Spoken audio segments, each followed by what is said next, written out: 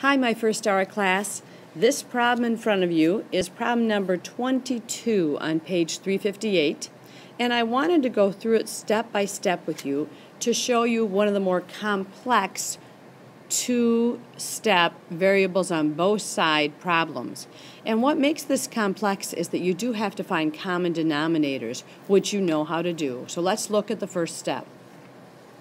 When we go from this top line, which is the problem in the book, right here, and we look at that, we notice we have thirds and sixths. So the very first step is that we convert all of our fractions that have an x to the same denominator. And so I turned negative 1/3 into 2/6.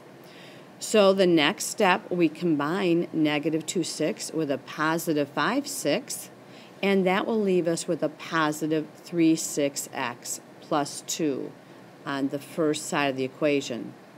Now we need to combine this 3/6x and this 1/6x in order to get our x on both sides. So I'm going to subtract this 1/6x right here and do that from both sides. So you can see the next line we've done that. 1/6x off of both sides, right here and here. And so after that, 3/6x minus your 1/6x leaves us with 2/6x plus 2. We can't forget this number here.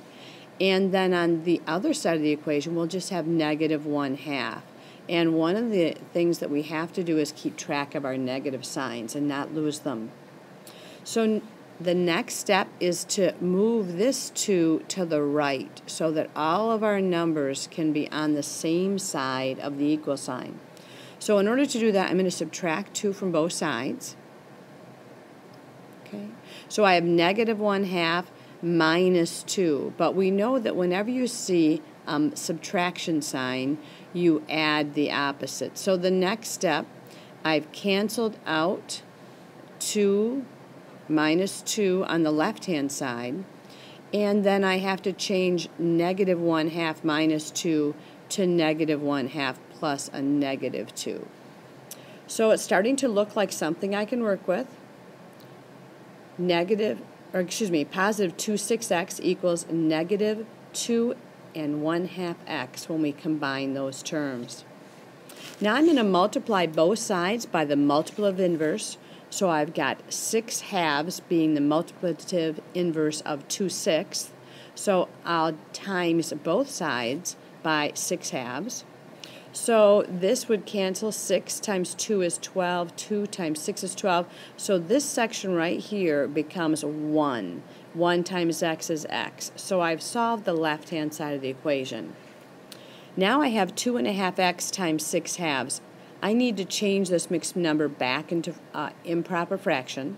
So on this step, I've changed that to negative 5/2. Again, don't forget the negative sign, times 6/2, which gives us negative 34, which we can simplify to negative 15/2, and then further simplified to negative 7 1/2.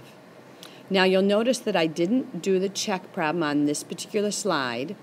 If I was going to do the check problem, I think I would leave it in fraction form because that will help me when I'm trying to find common denominators. If you choose to use negative 7 1/2, that's fine. Just you'll probably turn it back into an improper fraction at some time. So this is problem number 22 on page 358.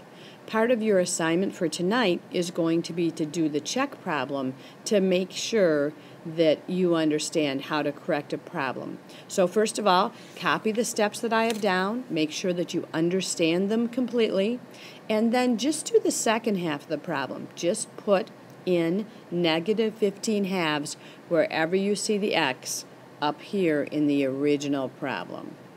Again, this is problem number 22, and we're on page 358. Thanks for your time. I hope this helps.